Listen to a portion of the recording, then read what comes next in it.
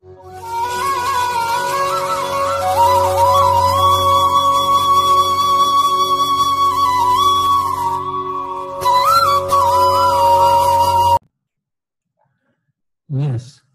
So in previous class, we have seen both the types of Thevenin's theorem.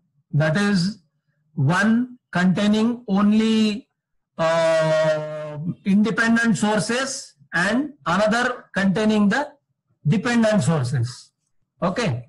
So let us solve one more problem and then we'll move to the another theorem. So using Thevenin's theorem, find out current through 6 ohm resistor. So we are supposed to find current through this 6 ohm resistor. So what are the basic steps in that? In Thevenin's theorem, first step is whatever load resistor is there, that you have to remove first. So you have to remove this 6 ohm resistor first, and then you can find the voltage VTH between these two terminals and find RTH, that is Thevenin's resistance, by looking through this as the input terminal. Find out what is the equivalent resistance of the complete network. But while finding out the resistance, you have to switch off all the independent sources. So independent voltage source and independent current source. So independent voltage source you will short circuit it, and independent current source you will open circuit it. And for dependent sources, you keep it as it is.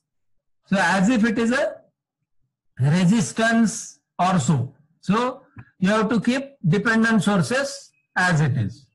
So with this, we'll start solving. So first I have removed this 6 ohm resistor. So that is, I mark this terminals as A and B.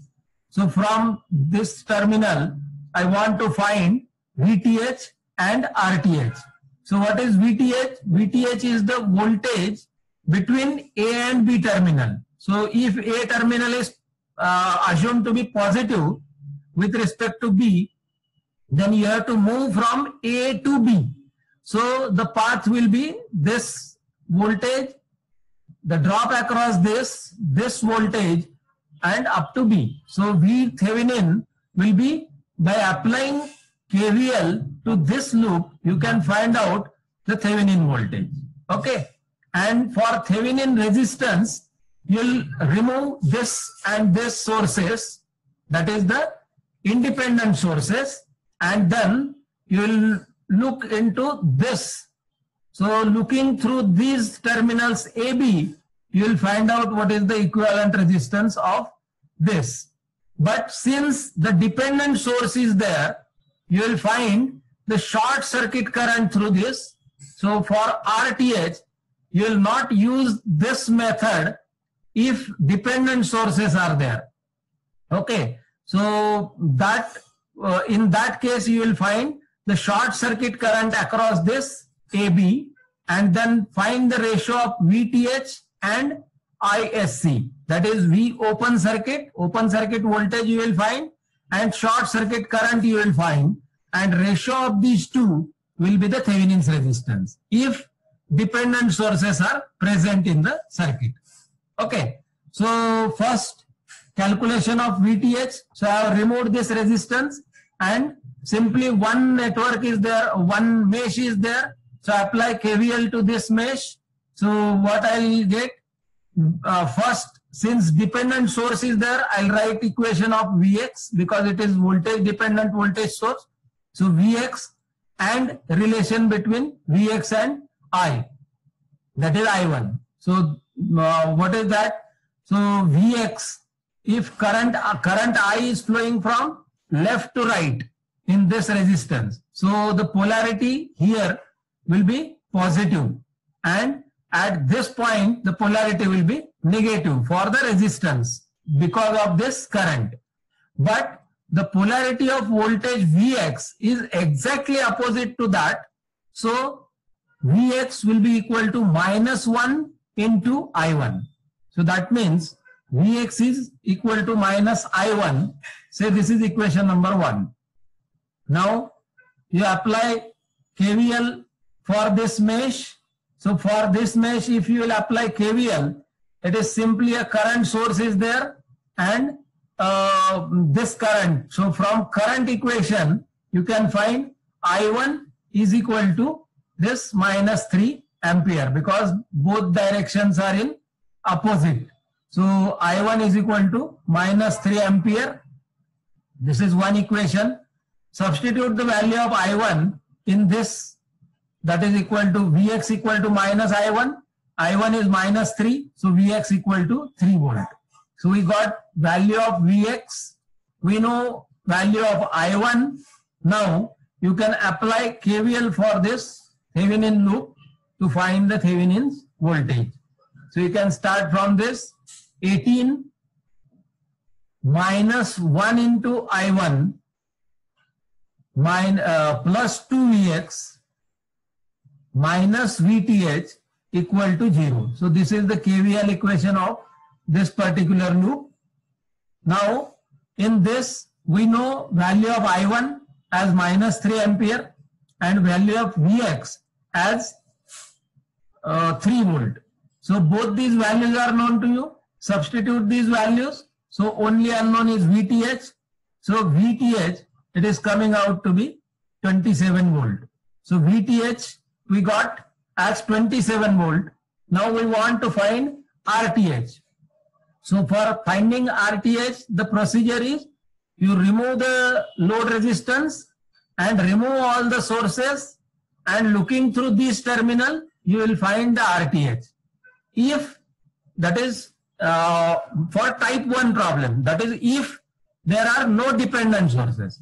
But since the dependent source is there, you will short circuit this AB terminal and you will find the short circuit current. So I have shorted these terminals AB and I have assumed that that current is IN, that is Norton's current. You will come to know immediately after this. We are going to cover Norton's theorem. So this short circuit current we are interested to find. So this IN is nothing but I2. So you apply, there are two meshes. So I'll solve this by mesh analysis. So there are two currents, I1 and I2 flowing through this. And as you can see, there is a current source common between these two meshes. It is a problem of super mesh. So how to tackle problem of super mesh? First, you write equation, current equation from this. That is I2 direction is same in the 3 ampere direction. So I2 minus I1 will be 3. So I2 minus I1 will be 3. This is, let us say, one equation. Then one more equation you have to write, since dependent source is there, 2Vx. So you have to write a relation of Vx and I1. And Vx and I1 relation is I1 is in opposite direction, or I1 is creating the voltage drop across this resistor in the opposite direction as that of Vx polarity. So Vx is equal to minus I1 into 1 ohm is one equation of Vx. So I got this Vx equation and one more equation, I1 and I2.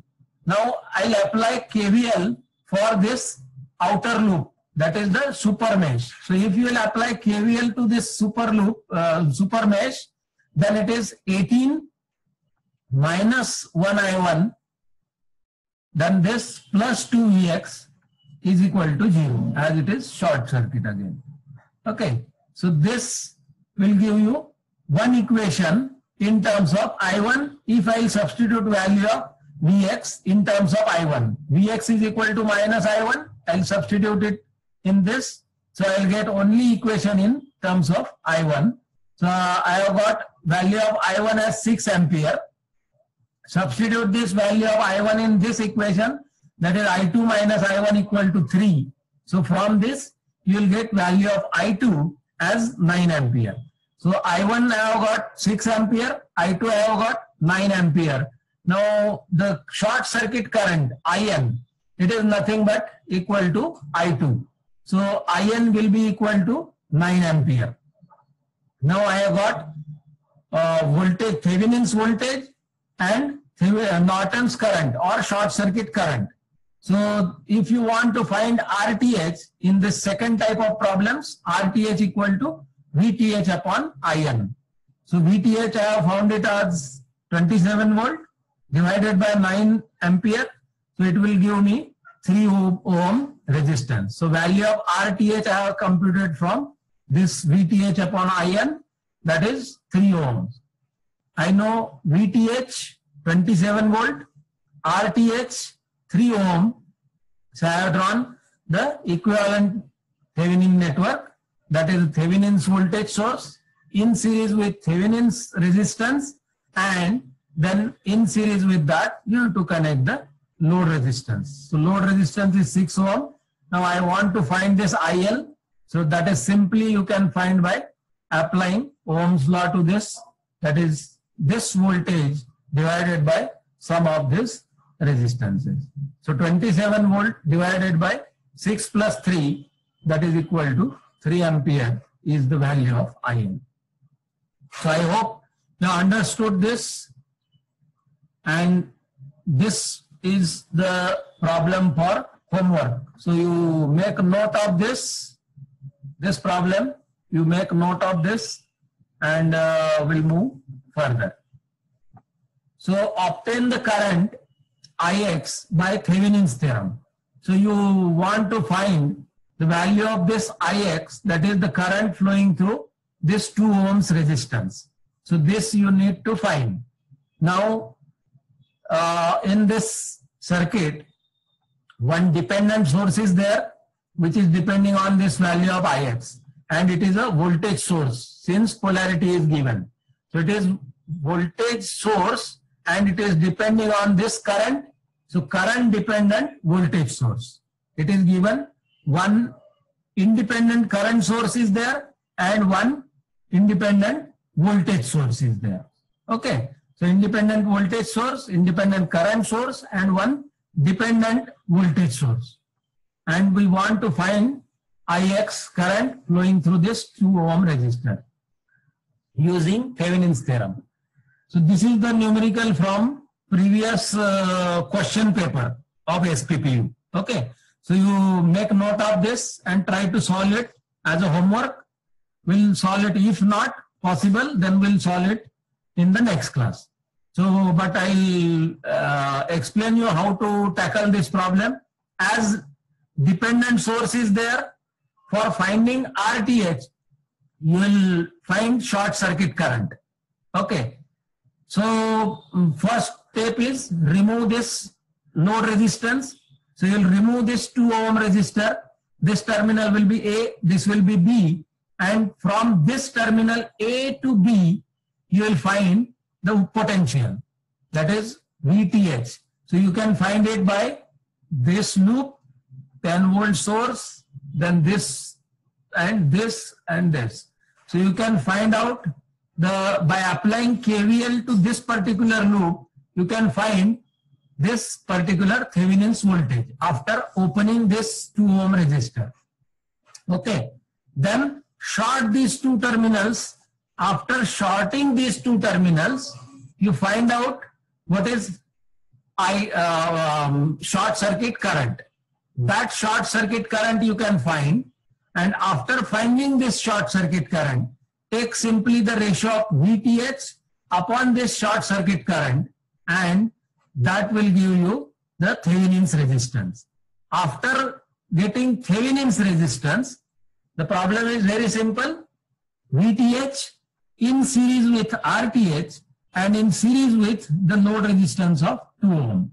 And then you can find out simply using Ohm's law the value of Ix. That is VTH upon RTH plus this RL 2 ohm.